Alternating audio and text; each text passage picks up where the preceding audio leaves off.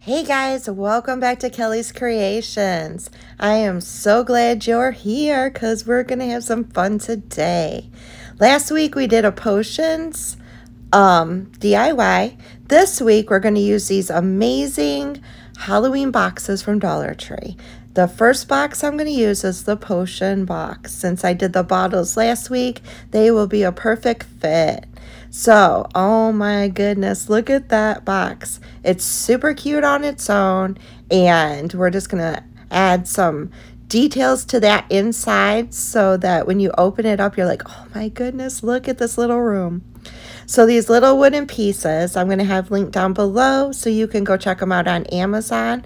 They're so easy to work with. They're very thin. You can easily cut them with an X-Acto knife or even scissors I've used. So I'm going to cut these two pieces down to size. These are going to be 2 shelves inside this box. Now this is kind of like a little mini series because I did the potion bottles last week. This week I'm going to do the box. Next week is a spell box, and then the next week after that is a spell and hexes box. And it's so cool because you can put these books out on the shelf and nobody will know what goodness is inside. It's so much fun. Here's the measurements so you guys don't have to measure, just cut to those measurements. They will fit perfectly inside these boxes. Okay, so we're going to make 2 shelves, and I'm going to measure how the width in between by my potion bottles. I'm gonna make sure that I have enough room to put those bottles or anything else I want to put on these shelves. To secure these little shelves, I'm gonna just cut down to size some craft sticks.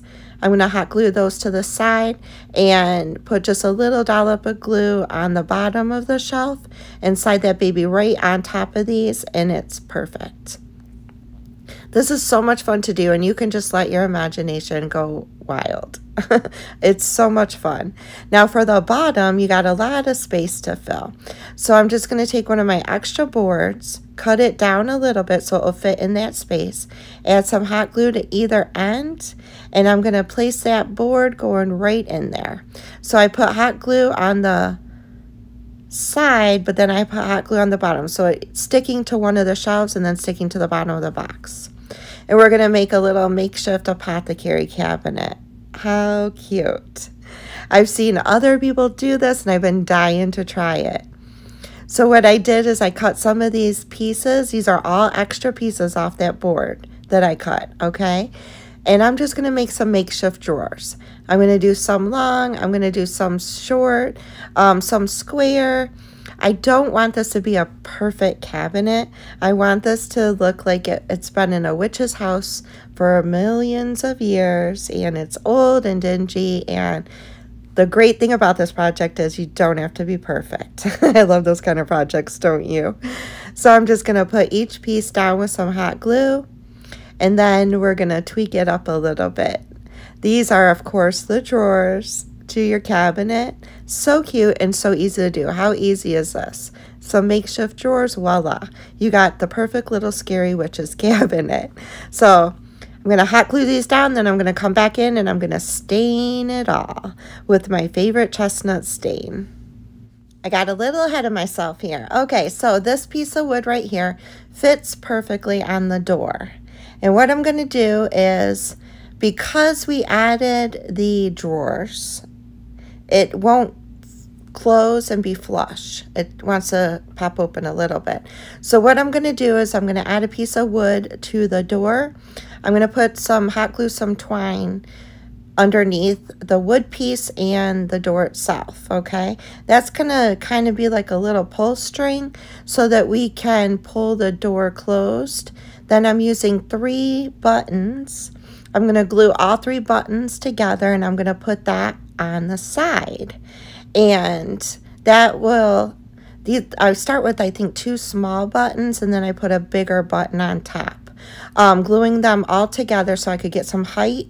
And then that way, when you want to close this box, you can just pull it closed and wrap that string around, and it closes it perfectly. It would have closed if I wouldn't have put the drawers on the front. That's what is stopping stopping my little box from closing. Now these are so cute if you want to put them on the shelf and not let people know right away what's inside, and then you could be like, oh, go open those boxes, you know. Or you can keep these boxes open on a shelf. So there is different ways that you can decorate with this. Now I'm going to come back in with my favorite chestnut stain, and I'm going to stain the whole bottom piece of the drawers, the shelves, and I'm going to paint or stain the door so that it matches everything. Now I'm going to come in with this little dotting tool, and I'm going to use some acrylic black paint, and I am going to put little dots on each drawer that will mimic the handles of the drawer. Then I'm also going to come back in and kind of highlight the edges to make this pop, because right now with the stain being so dark and then me putting the dark knobs on, you kind of lose it. So I thought it would be great to come back in and just use some, I think I use acrylic metallic silver, and I just come back in and kind of highlight. Now these are apothecary labels that I have either printed off online, collected, because you guys know I love apothecary jars. I purchased some that were made by people on eBay. You can Google apothecary jar labels, and there's so many free labels that you can print off. Graphics Fairy is also a great site. They have free printables for apothecary labels there too. So I thought it would be cute to put on the door 3 different apothecary labels, and the labels are pharmacy labels, so I kind of thought it went in, I don't know, I'm kind of losing my train of thought here. I kind of thought it went together with the potions, so I thought that was cute. Plus it's a great way to decorate that door.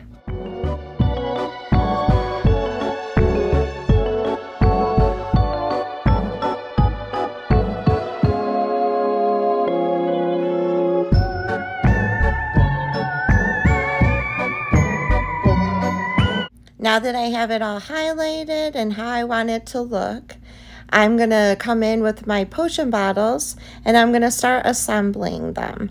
So the smaller ones are going to go up on that top shelf. I'm just going to use hot glue.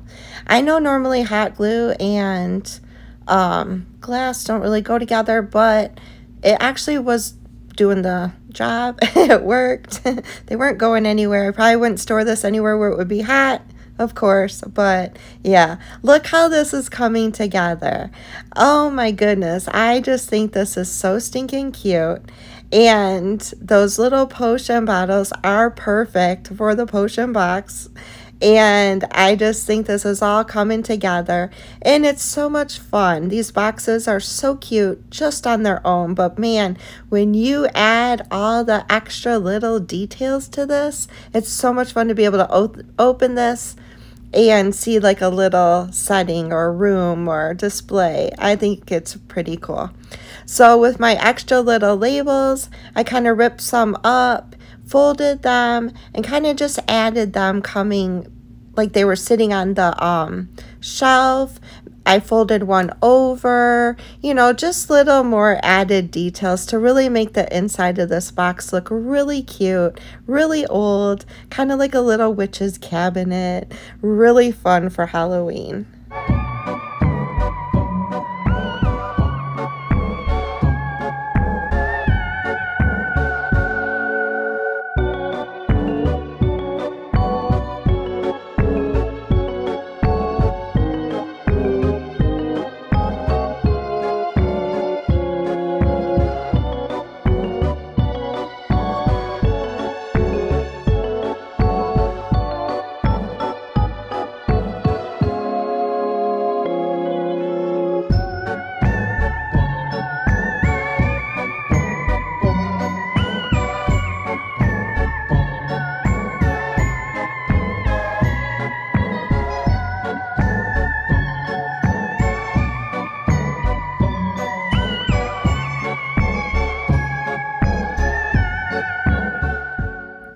so much fun to make. You can let your imagination just run wild.